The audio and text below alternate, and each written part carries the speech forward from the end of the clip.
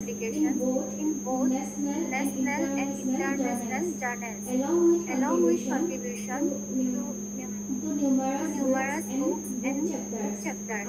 I encourage each one of you to kindly embrace the moment, engage wholeheartedly, and absorb the invaluable perspectives that Dr. Pankaj Setia sir graciously offers. Thank you.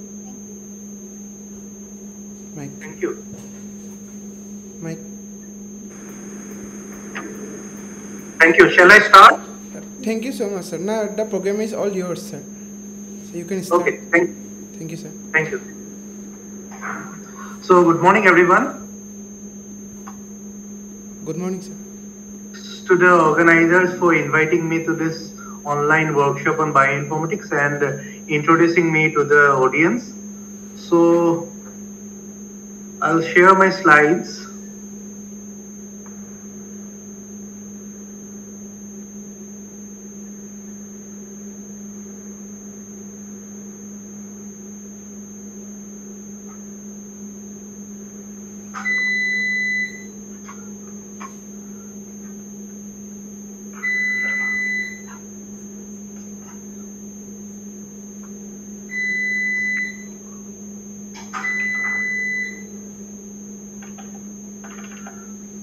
I think I'll have to share the entire screen instead of this sharing.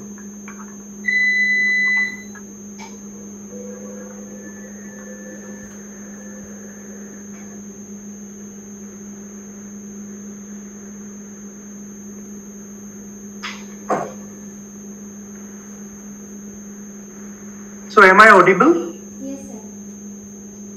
Clearly? Yes, sir. Yes. Okay, so today I'll discuss about this very important topic, sequence alignment. Sequence alignment is a very important analysis in bioinformatics. Not only in bioinformatics, it's a very important tool in entire biology. Okay, so as I have been told that the participants are starting from UG students to college and university teachers. So I will start from very beginning, very basic, so that each one of you can follow. So before going to sequence alignment, we should know what is a sequence. Okay. Now, if you think of a human cell, okay, inside the human cell there is a nucleus. Okay, we all know, and inside the nucleus we have these chromosomes, and in a normal human cell there will be around 46 numbers of chromosomes, that we all know, and the DNA is wrapped around this chromosome. DNA is wrapped around this chromosome, and we all know DNA is a double-stranded molecule where it is made up of A, T, G kind of thing, and they are anti-parallel. So if one strand of DNA is in the 5' to 3' strand, other strand of the DNA will be in the 3' to 5' strand.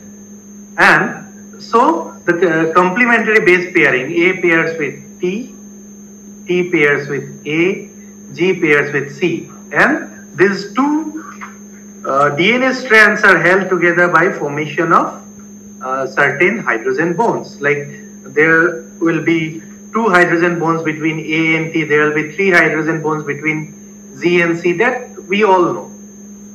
Now when we define the word sequence, okay, sequence, we mean the order in which the nucleotides are arranged in this DNA strand. Okay, the order in which these individual nucleotides are arranged in a DNA strand. And generally for DNA strand, if we do not mention the direction, we always write the strand, the sequence in 5' to 3' direction.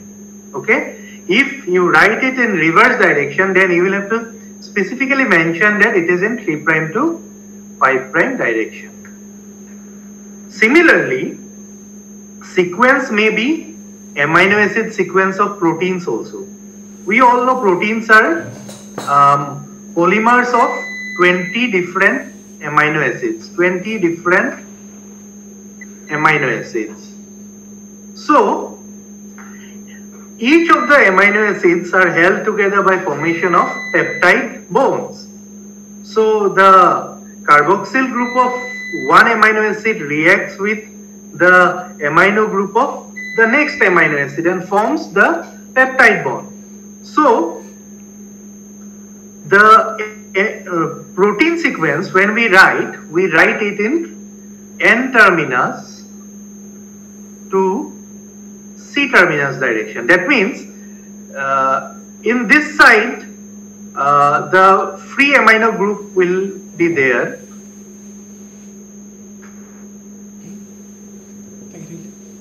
There will be one amino acid, some amino acid will be there.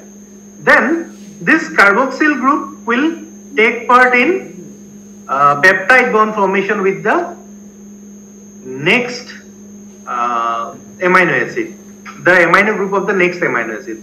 So for the second amino acid, this amino group will not remain free, or for the first amino acid, the carboxyl group will not remain free. However, for the last amino acid, the carboxyl group will remain free. So this is what we mean by the direction. That means when we talk N-terminus, that means for this particular amino acid there is a free amino group, and when we talk about C-terminus, that means in this side there will be a free carboxyl group which is not taking part in peptide bond formation. So when we write a DNA sequence, we generally write in 5' to 3' direction. When we write a protein sequence, we write in N-terminus to C-terminus direction.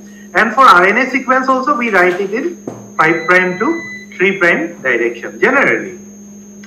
Now, why do we need to check similarity among DNA, RNA or protein sequences?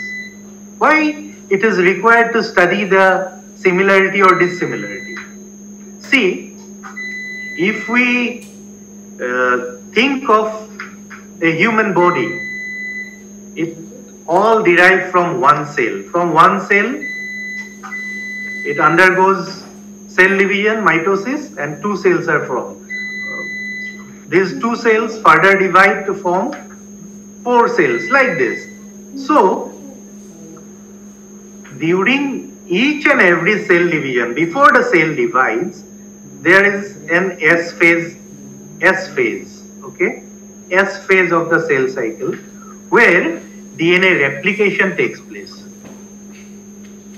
DNA replication takes place. And in this replication stage, what happens? DNA is duplicated. We all know it. So, during duplication process, during replication process, DNA polymerase enzymes, they synthesize a new strand of DNA on one of the parental strands of DNA. And we all know there are chances of errors during the DNA replication, and because of which the DNA sequence of one of the daughter cells may not be exactly same to the original its mother cell. The DNA sequence may not be 100% identical. Okay?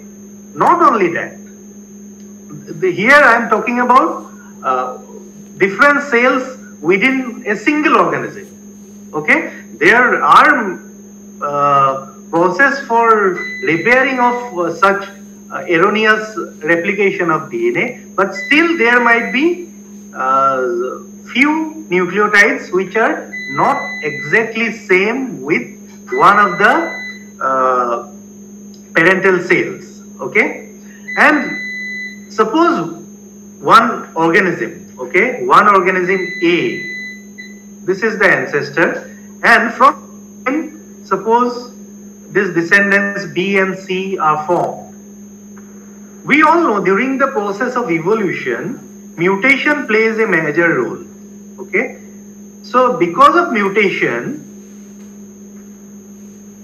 this new species are formed. The speciation takes place.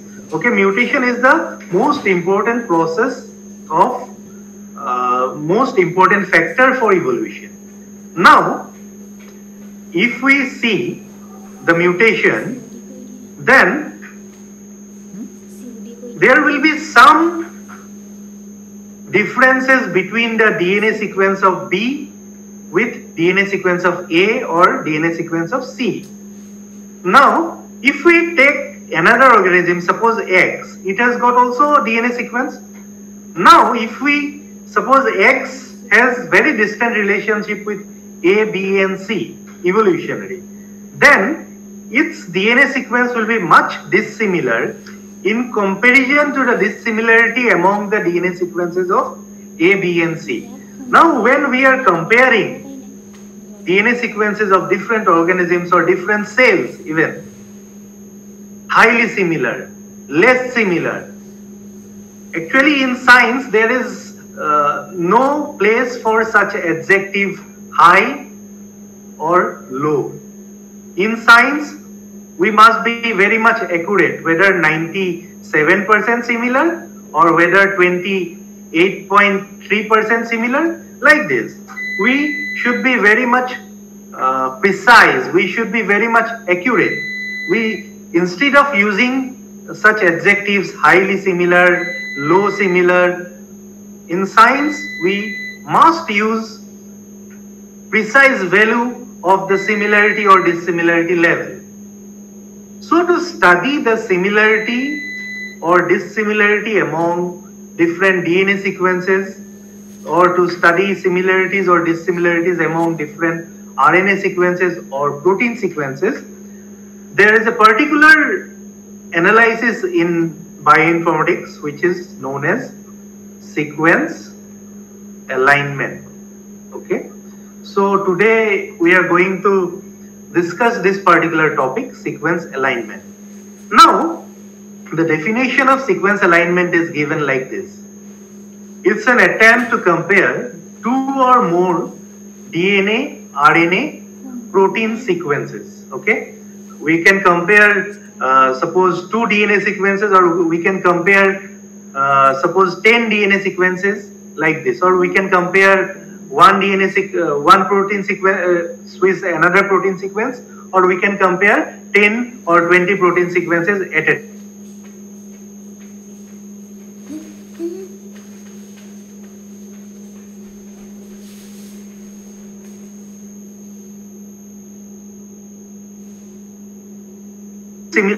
Main aim of sequence alignment. And once we align the sequence, we can understand the mutation pattern among the sequences. Okay, so whether in certain place substitution mutation has taken place or a deletion mutation has taken place. And not only the mutation pattern, we can identify the conserved domains also, like which portion of the DNA remains conserved throughout the process of evolution. So this can also be studied using sequence alignment. And for studying phylogenetic relationships among different organisms, sequence alignment is a prerequisite. That means without aligning the DNA or RNA or protein sequences, we cannot think of studying molecular phylogenetic relationships. And for protein structure predictions, we all know proteins are very important molecule for our body. They are the building blocks of our body. So many a times we need to know the structure of the protein, because protein function is related to its structure. So until and unless we know the structure of the protein, it becomes difficult for us to know the function of the protein. And there are different methods for protein structure determination like X-ray diffraction or X-ray crystallography, then NMR spectroscopy, then cryo-electron microscopy. These are experimental techniques to determine the structure of proteins. But many a times, these experimental techniques fail to determine the structure of protein. And in such case, bioinformatics plays a crucial role in predicting the structure of such proteins. Means determination is always the first preference. If you can determine the structure of the protein, that is well and good. But many a times, because of some limitations, technical limitations, it may be impossible or it may be very difficult for us to determine the structure of protein, and in such case, we may have to go for predicting the structure of protein. And for protein structure prediction using tools like homology modeling or comparative modeling, sequence alignment is a unavoidable state. Okay, first we must align the sequence, then only we can go for predicting the structure of such proteins. And there are many applications of sequence alignment. So, like I have already said, sequence alignment is an attempt to study the similarities or dissimilarities among sequences. Now, the main aim is, if we write different, suppose this is one DNA sequence, okay? This is another DNA sequence, and once we align the sequence, our attempt is, this is one column, to obtain maximum number of columns with similar alphabets. Like in this particular column, T and T is there. In this particular column, C and C is there. In this particular column, C and C is there. So, in sequence alignment, our main aim is to obtain maximum number of such columns having similar alphabets. Okay, and to obtain maximum number of columns with similar alphabets, in certain positions we may have to insert some gaps. Okay, these are the gaps, and because of inserting these gaps, we are getting these columns with similar alphabets. Otherwise, we will have to align this C with this G, okay, which will not be similar, or this A with this G. This will also not be similar. So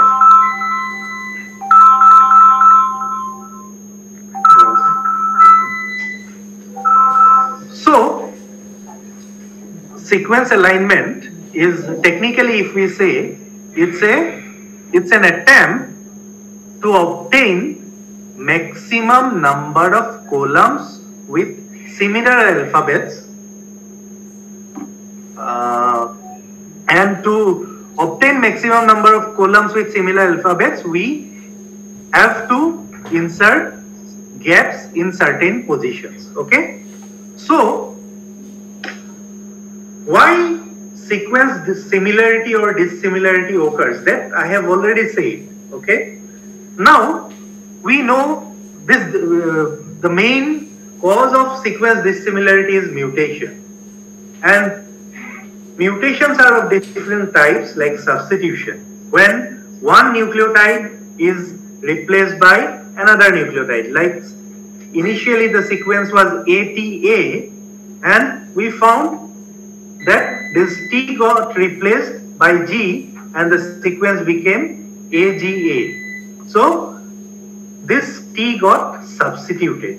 And what kind of substitution it is? Like T is a pyrimidine nucleotide, G is a purine nucleotide. So T to G, it is a transversion mutation. So these things can also be studied after we align the sequence. Similarly, insertion mutation, like at a certain location, one new nucleotide is inserted in between two existing nucleotides. Suppose initially there was AA, and this G got inserted between this A. So this is an insertion mutation. There is another type of mutation, that is deletion. In deletion, what happens? At a certain location, one existing nucleotide is deleted. Like here, initially the nucleotide sequence was ACTG. During the course of evolution, okay, this T may get deleted, and because of that, the sequence will be ACG. Okay, ACG. Now, when we align these two sequences, we'll have to insert one gap here. AC, one gap, and G. So, this gap indicates that there was something in this position which got deleted. So, gap corresponds to both insertion and deletion mutation. Because if we write here this ACG, then this gap, we can also say that this T might have been inserted in this particular position. So, insertion and deletion mutation, these are together called indel mutations. Insertion, in for insertion, and del for deletion. So together they are called insertion or deletion mutation. Now, types, okay? What are different types of sequence alignment? There is one particular type called global alignment or global sequence alignment. Here, in global sequence alignment, suppose one example I am giving. Instead of sequence, take these four faces, okay? This is the face of a dog, face of a monkey, face of a human, face of a cat. Now, whatever data we have, when we compare completely, okay, from the beginning to the end, that is called global sequence alignment. Like this nose, we can compare with this nose, and this nose, whether they are similar or not. This eye we can compare with this eye or this eye. This ear we can compare with this ear or this ear. Okay, so whatever data we have, when we compare completely, we call it global alignment. If we come to sequence level, like there are 4 DNA sequences. Suppose cytochrome C oxidase one gene of 4 different species: human, some species of monkey, cat, and dog.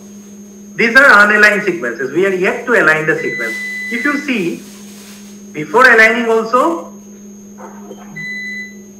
this A, in all these species, in this particular position, it is A. It is G throughout, okay? Similarly, it is G. But after certain positions, okay, you see, it is T here, it is A here, it is G here, it is T here. They are not matching. They are not matching. Here also, if you see, in this side, the nucleotides are not matching. Here A, T, G, T, they are not matching. Now, if we insert certain gaps in these positions, okay, suppose in COX1 gene of cat, we inserted 2 gaps at this position, and in COX1 gene of monkey, we inserted 1 gap at this position. We find that these nucleotides, which were not matching initially, they are also matching, okay, like TTTT, AAA, GGGG, like this, and similarly GGGG, like CCCC, like this. So these nucleotides, these columns are also having similar alphabets now. So that means after aligning, we got more number of columns with similar alphabets. Now, after aligning, what have we understood? Okay, what have we understood? We understood that during the course of evolution, suppose human, cat, monkey and dog are evolutionarily closely related, and during the course of evolution, this portion remains conserved. No mutation takes place. However, suppose cat is descendant of human, okay? We do not know whether cat is descendant or human is descendant, or cat is ancestor or human is ancestor. Suppose human is ancestor of cat, then in cat, okay, these two nucleotides C and G might have got deleted, okay? Or if human is the descendant, then we can say initially this C and G were not there, and when this cat genome got mutated, this cat COX1 gene got mutated, this C and G got inserted, and because of which human got evolved. Similarly, for COX1 monkey gene also, this G got deleted. C was there, but this G got deleted. So, after alignment, we can understand the mutation pattern. However, if we see, there is a substitution mutation, like in human, cat and monkey in this particular position, there is A. However, in dog, this A got substituted by this T. So there is a substitution mutation. And what kind of substitution it is? It is a transversion, because A's are purine, all these A, these are purine, and this T is a pyrimidine nucleotide. So, after alignment, we can identify the conserved region, we can identify the mutation pattern, whether it is an insertion mutation or deletion mutation, or whether it is a transition mutation or transversion mutation. So, this is about global alignment. Generally for global alignment, we follow this algorithm, Needleman-Wunsch algorithm, okay? So, I'll discuss these algorithms one by one very briefly, because I have seen the teachers need to teach these algorithms to their students, and many times they find it difficult. I'll discuss this algorithm very briefly in a very easy way. Suppose, okay, before discussing the algorithm, I'll discuss the second type, that is local alignment. Local alignment, again, before going to the sequence level, suppose these two data we have. In one case, we have this data, and on another case, we have this data. Now, if we compare this portion of this frog with this portion, will we get similarity? Obviously no, okay? Because we cannot compare the eye of a frog with the toe of a man, or we cannot compare the mouth of a frog with the heel of a man.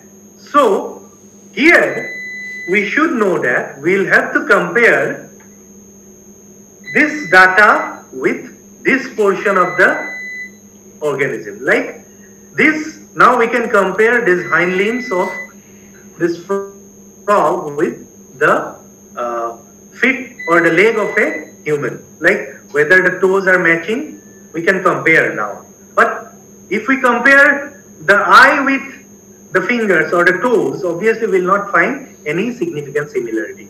So in such case, we do not compare the entire data which is available for all the organisms. Like for one organism, we will compare this data with only this portion of the data for another organism. Okay? So in such case, we call it local alignment. So we'll compare only with this portion. Okay? Come to the sequence level.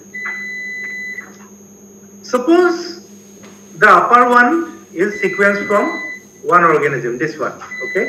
And this is from another organism, suppose. Now, we all know DNA is made up of these 4 nucleotides A, T, G and C. If we insert certain gaps, suppose this G will match with this G will match with this G, this A with this A, this T with this T, this G with this G, this C with this C, like this. However, we may not get the exact evolutionary relationship or meaning if we align by inserting many gaps. If instead of aligning to this position, if we align to this position, we will find more meaningful alignment or more meaningful relationship. That means, suppose the upper one, the upper sequence is a genome sequence. Okay, suppose human genome sequence. And the lower one is suppose human COX-1 gene. So, obviously human COX-1 gene is a part of human genome. So, to some position of the human genome, this human COX-1 gene will match completely. So, our aim is to find out to which portion of the human genome this COX-1 gene is exactly matching. Okay? That means in local alignment, we try to find out to which portion of the longer DNA sequence the shorter DNA sequence is matching. Okay? And it may match 100% or it may not match 100%. Suppose if you have human genome in one hand and you are comparing a monkey gene, then you may not get 100%, but say 98% similarity you may get. So in some position here also you may find some substitution or insertion or deletion kind of mutation. So this is called local alignment, and for local alignment we use this algorithm, that is Smith-Waterman algorithm. Now these are the main algorithms for sequence alignment. There are many other algorithms, like dot plot method is a very primitive method for sequence alignment, but if we talk of dynamic programming algorithm, this Needleman-Wunsch algorithm is a very popular algorithm for global alignment. Then Smith-Waterman algorithm is a very popular alignment for local alignment. But however, nowadays this BLAST is a not very recent tool, it's a very old tool. So BLAST, which stands for Basic Local Alignment Search Tool, it is a heuristic local alignment. These are the main algorithms for sequence alignment. We will discuss one by one briefly to have an idea about these alignment techniques and these algorithms. So the Needleman-Wunsch algorithm, it was first published in 1970 in the Journal of Molecular Biology by Needleman and Wunsch, and it performs global alignment between two sequences, and it can be used for aligning protein sequences also, both protein and nucleotide sequences. Similarly, okay, now come to the Needleman-Wunsch algorithm. Suppose you have these two sequences, sequence 1 and sequence 2. suppose sequence 1 is a gene X, okay? Sequence 1 is gene X, suppose from human, and this is from suppose monkey. Now you are asked to align these sequences using Needleman-Wunsch algorithm, or our aim is to find out the global alignment between these two genes, gene X between human and monkey. Now if we see the unaligned sequence, A and A are similar, this A and A are similar, this T and T are similar, but G and C are not similar, C and T are not similar, T and A are not similar, G and T are not similar, T and A are not similar. Now, for the unaligned sequence, if you are asked to align the sequence and compute the similarity level, now you'll have to give some numerical value to express the similarity level. You'll have to calculate the alignment score. Now, we can take some numerical values, like suppose for each match, we'll add +1. That means A and A are matching in both the sequences, sequence 1 and sequence 2, we'll add 1, okay? Then for the second nucleotide T and T, 1 + 1, it becomes 2, okay? So for the unaligned sequence, if we calculate the similarity score, we are getting 2. Now let's align the sequence and calculate the similarity score and see what happens, okay? Now for gap, again we are giving -1. So against A there is a gap. That means again you will have to subtract 1. 2 - 1 will become 1. Again there are certain mismatches also, like GC mismatch, CT mismatch, TA mismatch. But mismatch we are considering 0. So here actually the alignment score or the similarity score is 1 before aligning the sequence. Now we will align the sequence, then we will calculate the similarity score. To align the sequence, okay, first what we'll do, let's write the first sequence horizontally in this table from the third column. Remember, we write the sequence from the third column, and the second sequence we write vertically from the third row, okay?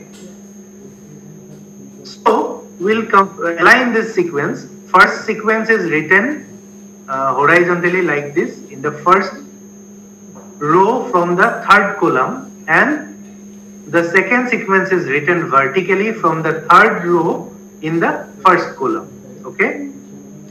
Now we'll compare the sequences.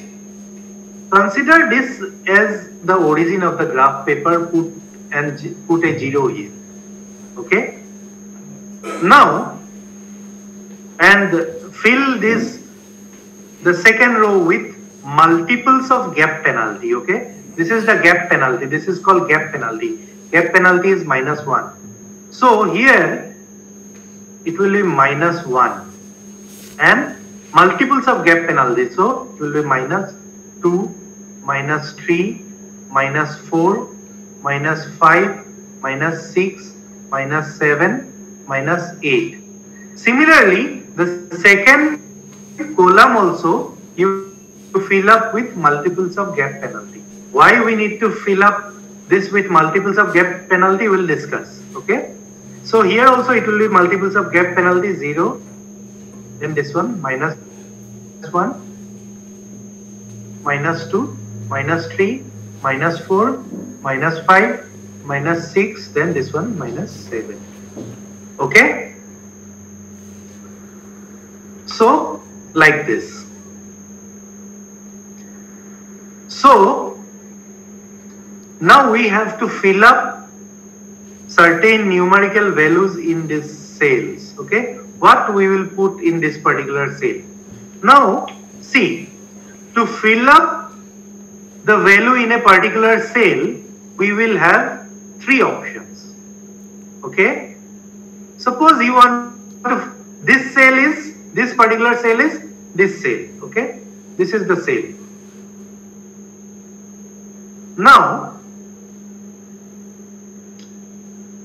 this cell can be filled up by taking values from its three surrounding cells, these three cells.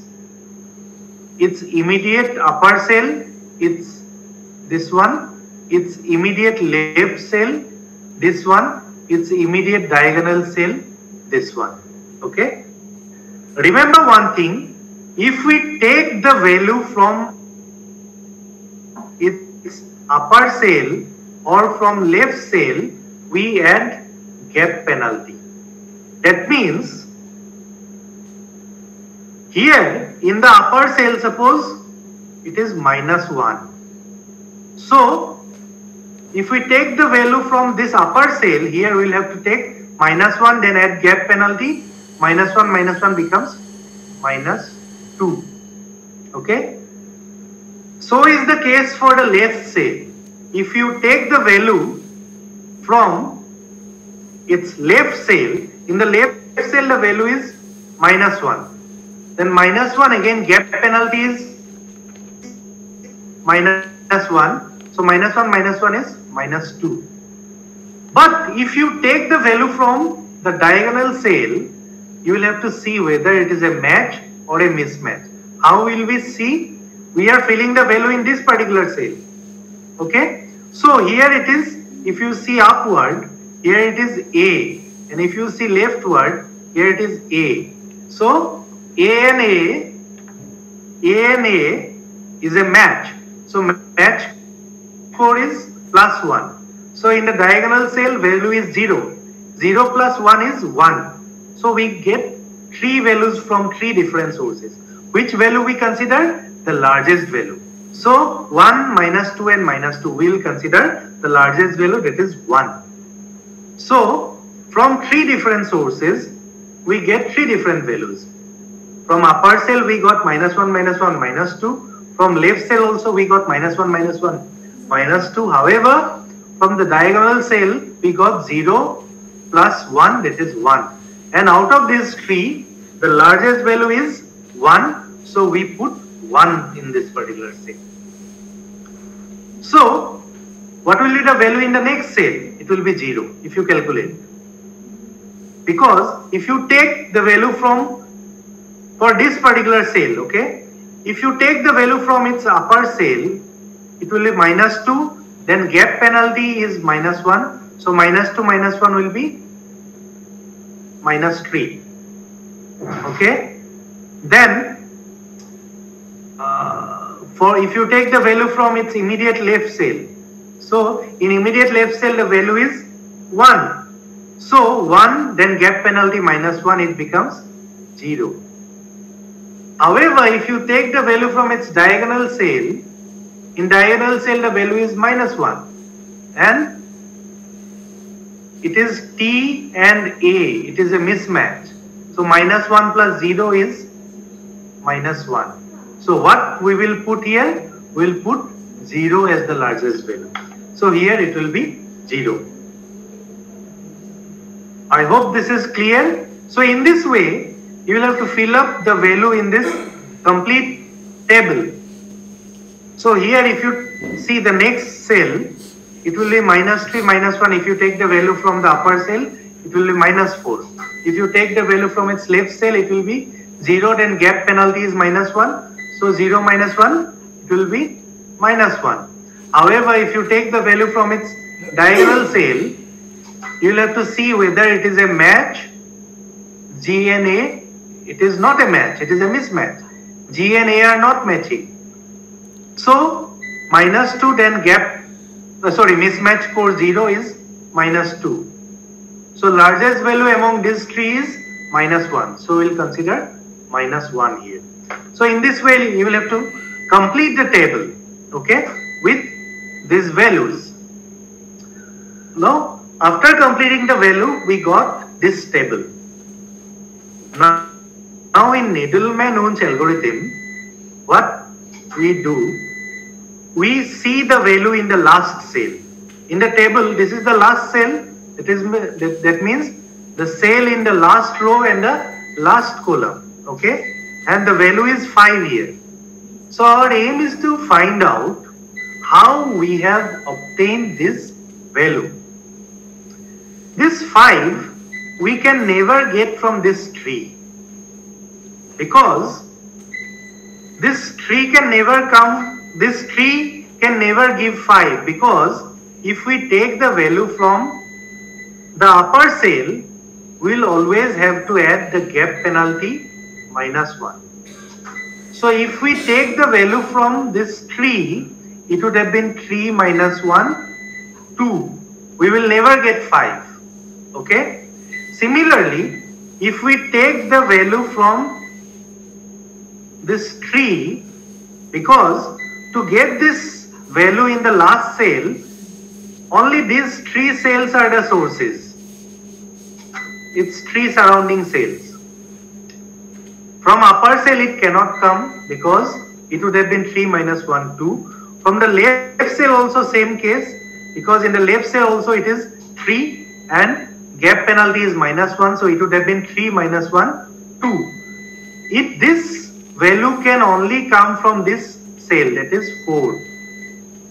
So this 5 has come from 4, because this A and A are similar, are identical. So this 4 plus match core plus 1 becomes 5. Similarly, this 4 can never come from this 2 or this 2. This 4 can only come from this 3, because this T and this T are matching. So 3 plus match core 1 became 4. Similarly, this 3 can never come from this 2 or this 2. It can only come from this 3, because it is G and A mismatch. So 3 plus 0 gave 3. This 3 can never come from this 1 or this 2. This 3 can only come from this 2. This 2 can never come from this 0 or this 2. This 2 can only come from this 1, because this C and C are matching. So 1 plus match core is 2. This 1 can come from this 0 as well as this 2. But to get 1 from this 0, okay, this G and T, they are not matching. So this 1 cannot come from this 0. Although there was a possibility, but it has not come. This 1 has come from this 2 only. Okay. Then this 2 has come from this 1, and this 1 has come from this 0, like this. So in Needleman-Wunsch algorithm, after constructing the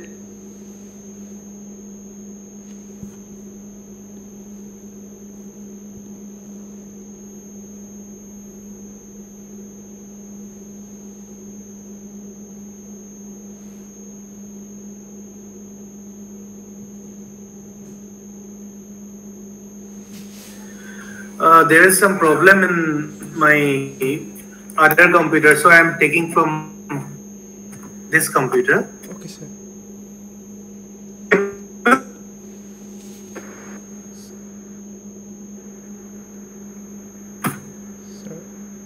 Just a minute. Okay, sir. Am I audible? Yes, sir. Yeah, okay. I'm sharing the slides from my other computer.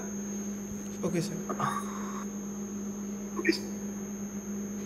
Just a minute.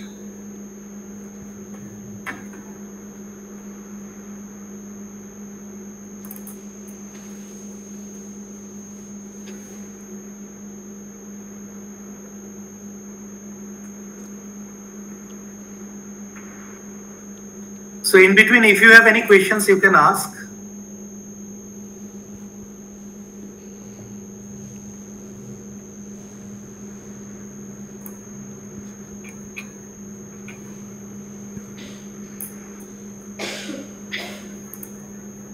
Hope my slides are visible. Yes, sir. Slides are visible.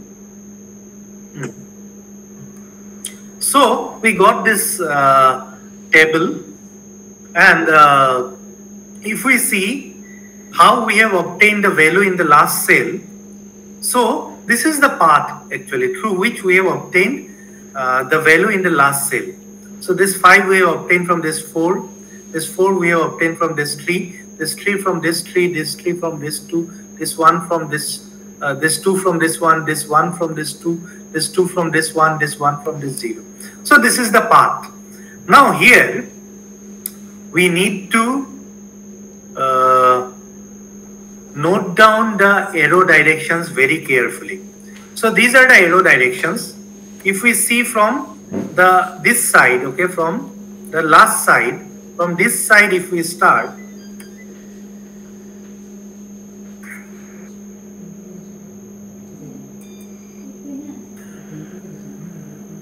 you can see these are the arrow directions. Okay, there is one diagonal arrow, second diagonal arrow, third diagonal arrow, fourth diagonal arrow, fifth diagonal arrow. So there are 5 diagonal arrows. Okay, then one horizontal arrow again, then 2 diagonal arrows. Okay, now for if you get diagonal arrow from the right hand side, you start, okay, from this side if you start, you take, for each diagonal arrow you take one alphabet from the first sequence and one alphabet from the second sequence, like this. Here for this diagonal arrow, the first diagonal arrow, this one, we'll take one alphabet from here and one alphabet from here. We'll write it like this, A and A. Okay, for the second diagonal arrow, this one, we'll take the second alphabet from both the sequences, T and T. So we'll write T and T. For the third diagonal arrow, this one, we'll take the third alphabets in both the sequences from right direction. Okay, third is G, so we'll write G here, and here it is A, so we'll write A. So wherever there is a diagonal arrow, you need not check whether it is a match or a mismatch. You just write it below, A below this A. Okay, then this T below this T, like this, in the same column. So for the fourth diagonal arrow, we'll write this T with this T. So we'll write this T with this T. For the fifth diagonal arrow, we'll write this C with this C, this C with this C. And for the horizontal arrow, since this horizontal arrow is pointing towards the second sequence, so from the first sequence we will take one alphabet, that is G, this one, and against this alphabet we will insert one gap. Remember, when we get horizontal arrow like this, we insert gap in the vertical sequence, and sometimes we get arrows like vertical arrow upward, in upward direction. Okay, when we get arrow in upward direction, we put the gap in the this horizontal sequence. Okay, this one. So since here the arrow is horizontal, so we take one alphabet from the first nucleotide, first sequence, that is G we have put, and in the second sequence we have inserted this gap. Then again one diagonal arrow, this one. So this diagonal arrow, we take one alphabet from the first sequence and one alphabet from the second sequence. So T with T. Then the last diagonal arrow, this one, we take this A and A.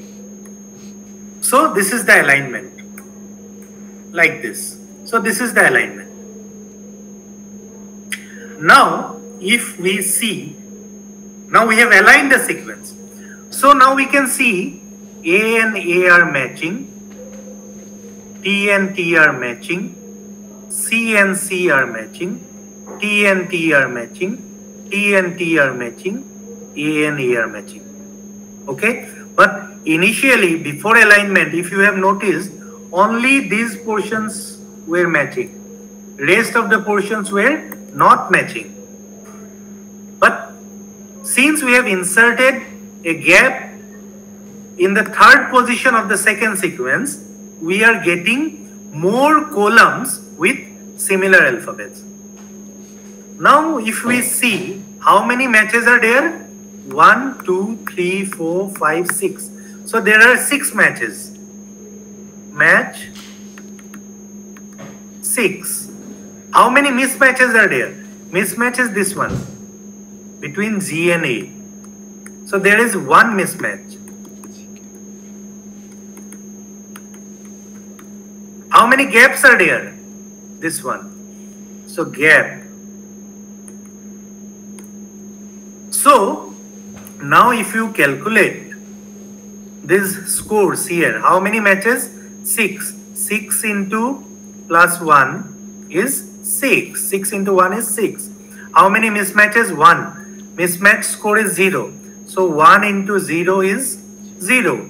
How many gaps? 1. So gap is minus 1. 1 into minus 1 is minus 1. So total alignment score now we are getting is 6 minus 1 is 5. Okay. So before alignment we were getting alignment score or similarity score which was 1. Now we are getting similarity score 5. That is why aligning is important. And if your alignment is correct, this alignment score will always match with the value in the last cell of the table. So these two will always match. Okay, this is about Needleman-Wunsch algorithm. So if you have anything to ask in Needleman-Wunsch algorithm, I am ready to answer. Please.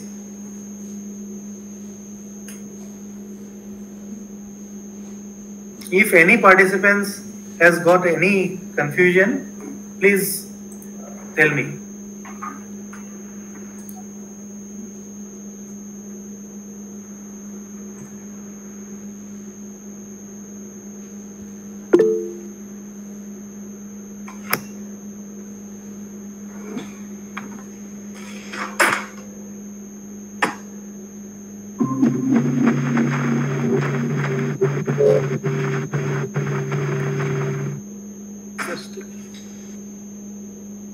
Okay, then I'll start the next algorithm, that is Smith-Waterman algorithm. Smith-Waterman algorithm is for determining similar region between two nucleotide or protein sequences, and it was first published in 1981. And it is also a dynamic programming algorithm, and it is a modification of Needleman-Wunsch algorithm. So Smith-Waterman algorithm is for local alignment. Suppose here this is sequence 1 and this is sequence 2, and our aim is to align the sequences using Smith-Waterman algorithm. Remember one thing, for Smith-Waterman algorithm or for local alignment, one sequence is generally comparatively longer than the second sequences. However, for global alignment, generally the sequences are of comparable length. They are almost equal, not exactly equal, but they are almost equal. So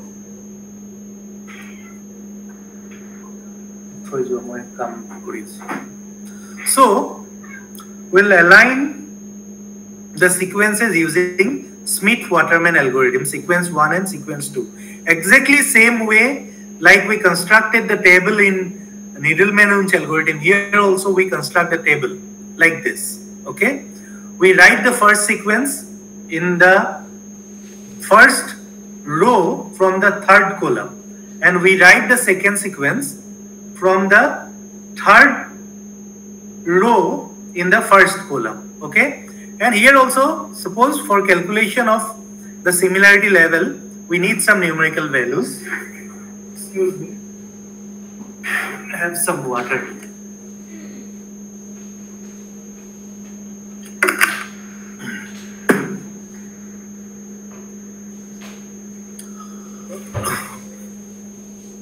So, first, okay, since I have already told you Smith-Waterman algorithm is a modification of Needleman-Wunsch algorithm. So what are the modifications? Here, no negative value is allowed in the table. Okay? So if you remember, if you recall this Needleman-Wunsch algorithm, there were -6, -4, -5, -4, -3, -1 like this. So there were negative values. So here Smith-Waterman did some modification to the Needleman-Wunsch algorithm, and the most important modification is no negative value is allowed in the table. Whenever and wherever a negative value appears during calculation, it is replaced by a 0. Calculation procedure is exactly same, but means you will have all the three sources like the upper cell, the left cell or the diagonal cell as the sources. If you take the value from the upper cell, you will have to add gap penalty. If you take the value from the left cell, you will have to add gap penalty. And if you take the value from the diagonal cell, you will have to add match or mismatch score depending on whether the nucleotides or the alphabets are matching or not matching. So, and you will have to consider the largest value. If the largest value is a negative value, you will have to replace it with a 0. You cannot write the negative value in the table. And for tracing back the path, like we started from the last cell of the table, here instead of starting from the last cell, we start from the largest value in the table, preferably in the last row or in the last column of the table. Not from the last cell, but largest value, preferably in the last row or in the last column of the table. So these are the modifications made by Smith-Waterman from the Needleman-Wunsch algorithm. Okay?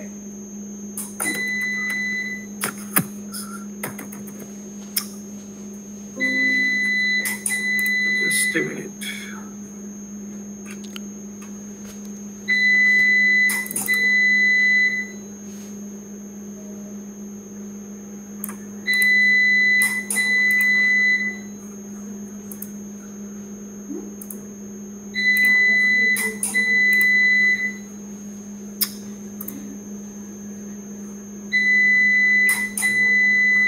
There is some problem.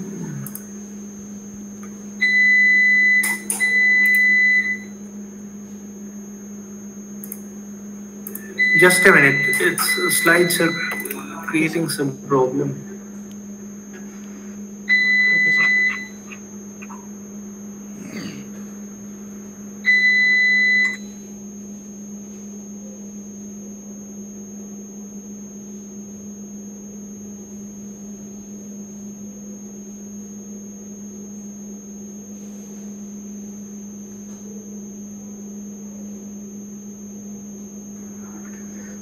I'm logging in from the other computer, okay? Okay, sir. This is creating problem. Okay, sir.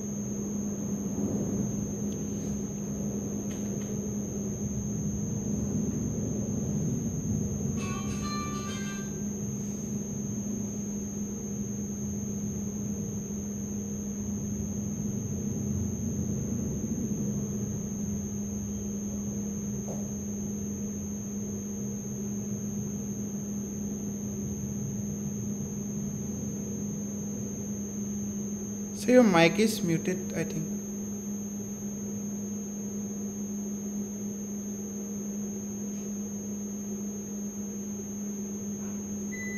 Yes, is it okay now? Yes, sir.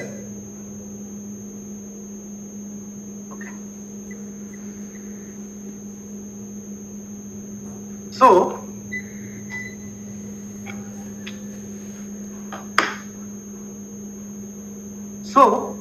the calculation procedure is exactly same as I have already told you. So, in the very first cell we put a 0 here, and now we put multiples of gap penalty here. Why we put multiples of gap penalty? See, as I already told you, there are 3 options. Okay, here with respect to this particular cell, what are the options? This is one option, its immediate upper cell. This is one option, and this is one option. In this option, there is no numerical value. Here it is A. So you cannot take the value from its upper cell. In the diagonal cell also there is no value. Nothing is there. Nothing is there. But in the left cell, there is 1, 0. And here, if you take the value from the left cell, you will have to add the gap penalty. Okay? Here, you should have put -2 if it is Needleman-Wunsch algorithm. Okay? If it is Needleman-Wunsch algorithm, you will have to put -2, then here -4, -6 like this. But I have already told you, this -2 is not allowed because negative values are not allowed in the table. So here instead of -2, we'll put a 0 here. Okay? So similarly this will also be 0. Similarly this will also be 0. But in Needleman-Wunsch algorithm, we'll put multiples of gap penalty. Whatever be the value negative, we'll put it as it is. So here,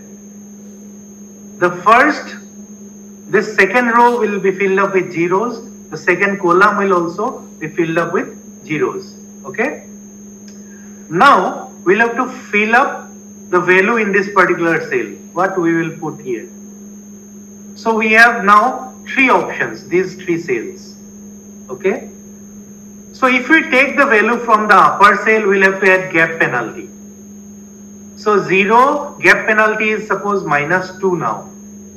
0 -2, it will be -2. I'll write the options. If we take it from upper one, it will be -2. Similarly, if we take the value from this cell, left cell, then again 0 -2, -2.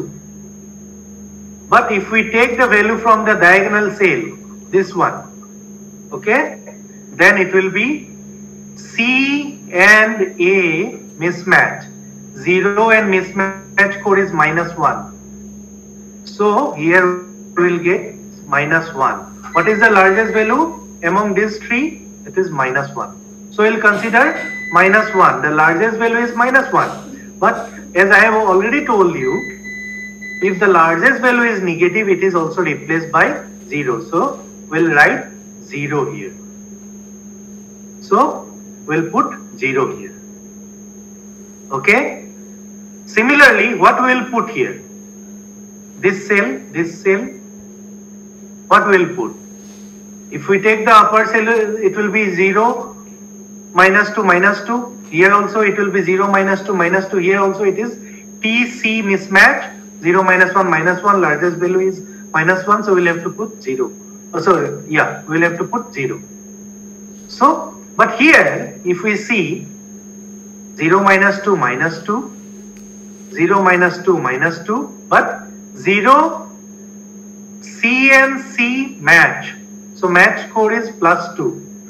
So we'll add 2, and 2 is the largest value, so we'll put 2. We'll put only positive values as it is. Negative values are replaced by 0. So if we complete the table now, it will be like this. Because this 2 has come, because C and C, it is match. Okay, so it has come from this 0. 0 plus 2 It is 2. If we go to the second row, it will be like this. Okay. Now, why this has come 4? Because in this particular cell, this 4 has come from this 2. Okay. This 4 has come from this 2. 2 plus match penalty, match score. It is match because G and G, it is a match. So this 2 plus 2, it has become 4.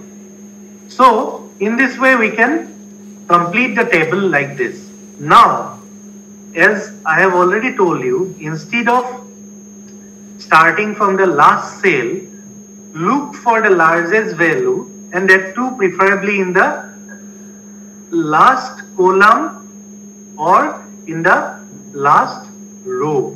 Okay. So here the largest value is 7. Okay. Now how this 7 has come? This 7 can never come from this tree. This tree. Because it would have been 3 minus 2, 1. Or it can never come from this tree because 3 minus 2, 1. So this 7 has come from this 5. This 5 has come from this 6. This 6 has come from this 4. This 4 has come from this 2. This 2 has come from this 0. So this is the path. So this 7 we have got from this path. So again note down the arrow directions.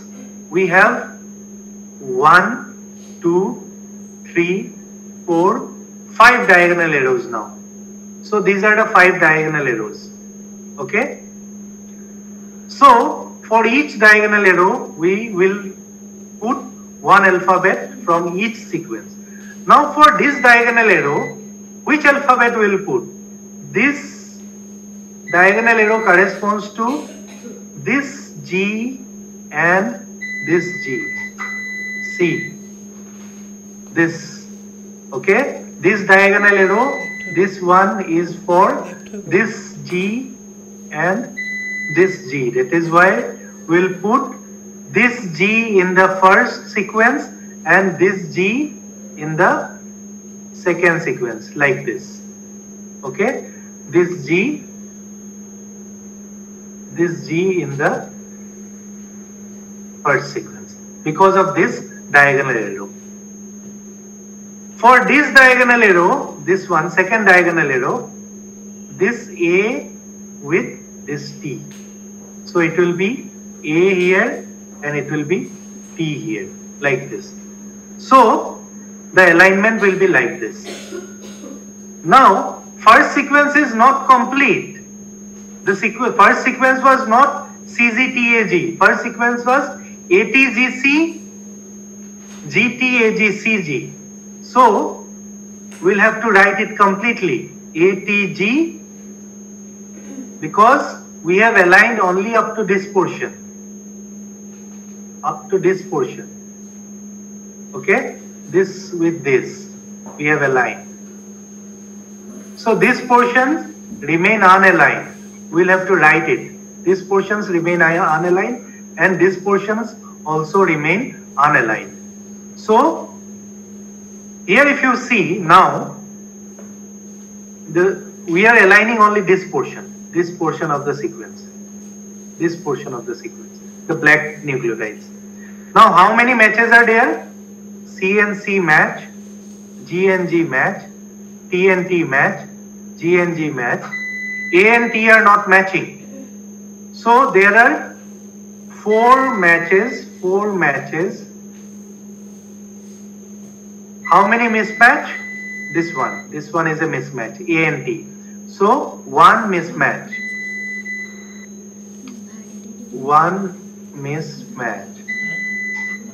So for 4 match score is 2 plus 2. 4 into 2, it will be 8. And for 1 mismatch is -1 here. So 1 into -1 is -1 and alignment score will get 7. See here, we are considering only this portion of the sequence for the alignment. We are not inserting any gaps here. We are not inserting any gaps here or here. If you insert gaps here, you will get the scores in negative. So this is not our aim. Our aim is to find out to which portion of the longer sequence this short sequence is matching. Okay, so we can say that this portion of the longer sequence, this short sequence is matching. Okay, so this is the local sequence alignment using Smith-Waterman algorithm. So we have calculated the score like this, and this 7, the alignment score or the similarity score will match with this value if the alignment is correct. So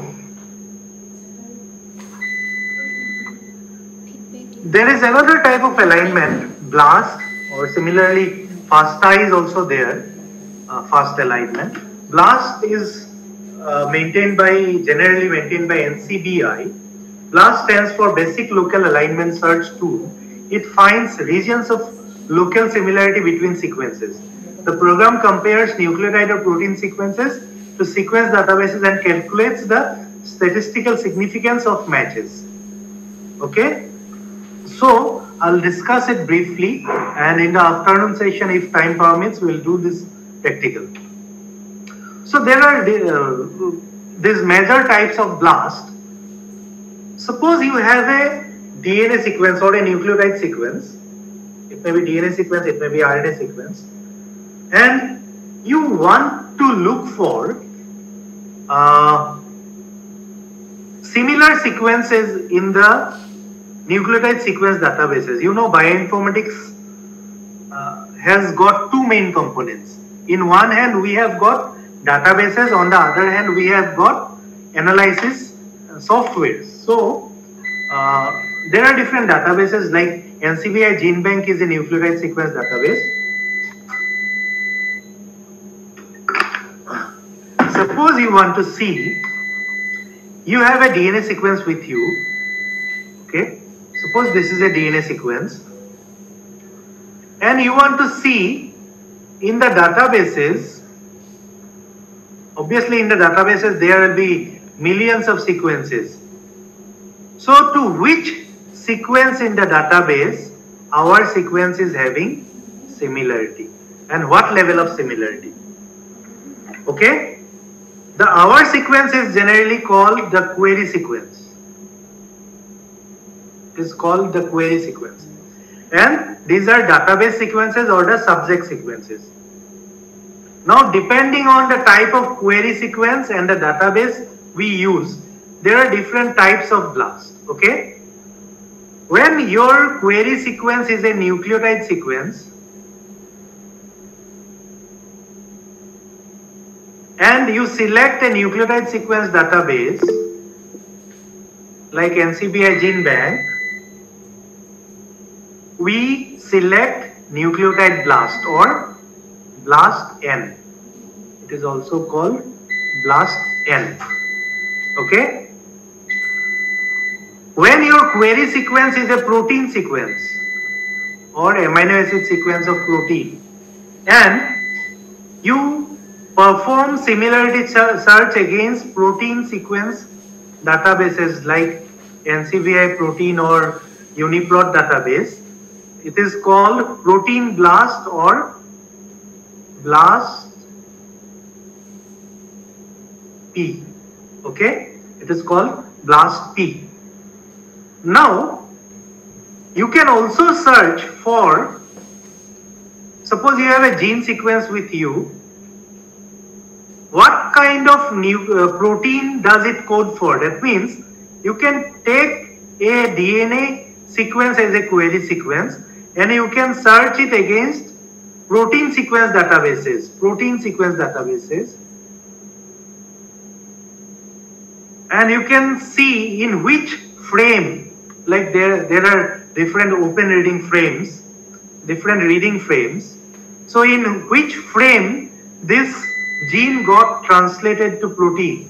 Okay, this can be studied using the tool BLAST-X.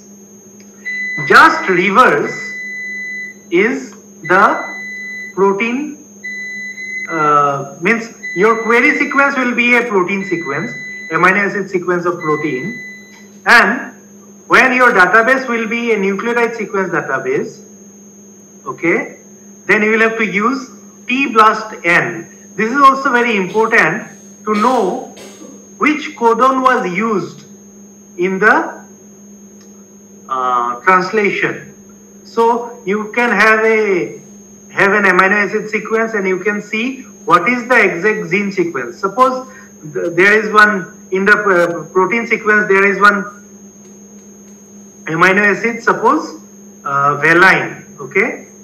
This valine may be coded by suppose ZCG, or it may be coded by suppose ZZZ, or it may also be coded by suppose ZZT. So in this way, which codon was exactly used for coding this valine, to know that we can use tBLAST-N. So how to perform BLAST? Suppose we have this DNA sequence with us. Now your aim is to know what DNA is it, okay? So what we can do, we can perform BLAST. You take this DNA sequence, DNA is written like this, DNA sequences are written.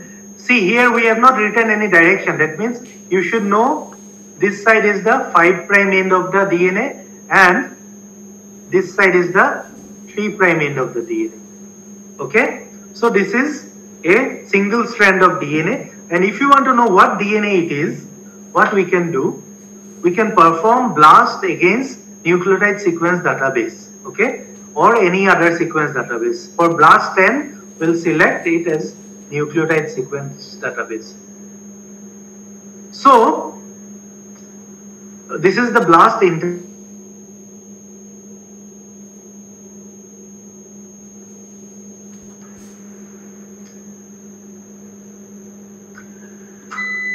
This is the BLAST interface. It looks like this, and we put our DNA sequence in this window. This is called the query sequence, okay? Enter query sequence. We put our sequence like this, and database we select here. Suppose we are performing BLAST-N or nucleotide BLAST, so we'll have to select nucleotide collection. That means all nucleotide database collections or databases are selected. Then BLAST algorithm will perform searches, and it will tell us that this query sequence is from, suppose, having similarity with these species and these genes. So we can see the similarity level, percent identity. With the first sequence, it has got 100% identity, and it is Lipia alba RBCL gene. RBCL gene. You know, RBCL is Rubisco large unit coding gene, which is a gene for chloroplast gene, which plays crucial role in carbon fixation during photosynthesis. Okay, so and with the second sequence, we have got 99.63%. This is some unidentified, and 99.26% similarity with another Lipia species. Then again 99.26% similarity with Lantana camara. Obviously it will be somewhat similar with there is a tremendous voltage fluctuation, because of which my UPS is not giving backup. So I am connecting from my laptop again. Okay. So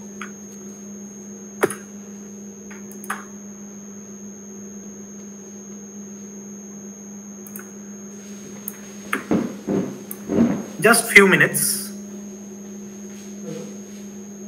Again, this is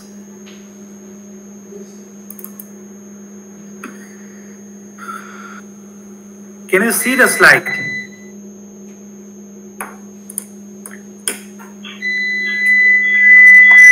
Yes, it is visible. Can you see the slide? The slide size is very small. I don't know what happened. Anyways, so since Lepia alba and Lantana camera both belong to the family Verbinaceae, these are different plants, okay, belong to the family Verbinaceae. Obviously, they will have certain level of similarity. They belong to the same family. But since it is having highest similarity, 100% with Lepia alba, we can also say that our sequence may also be Lepia alba RBCL gene sequence. And we can also see the alignment, how the query sequence is matching with subject or database sequence. A is matching with A, like T is matching with T, like this. So here we need to know few things. What is the identity level out of 539 nucleotides? All 539 are matching, and E value is 0.0. What is E value? We'll discuss in the second half. Since my power backup is not perfect today, I'll discuss this in the second half again. And Okay, sir. we can see that our sequence can be identified like this using BLAST tool. Okay, so this sequence was submitted from our lab only. So this is about sequence alignment, and in the second half we'll do some practical.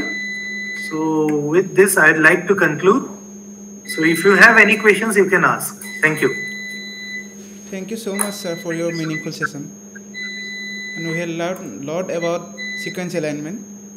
And I think our participants also have benefited from it. Anyone have any queries? They can ask or write in the chat box. Anything you'd like to ask?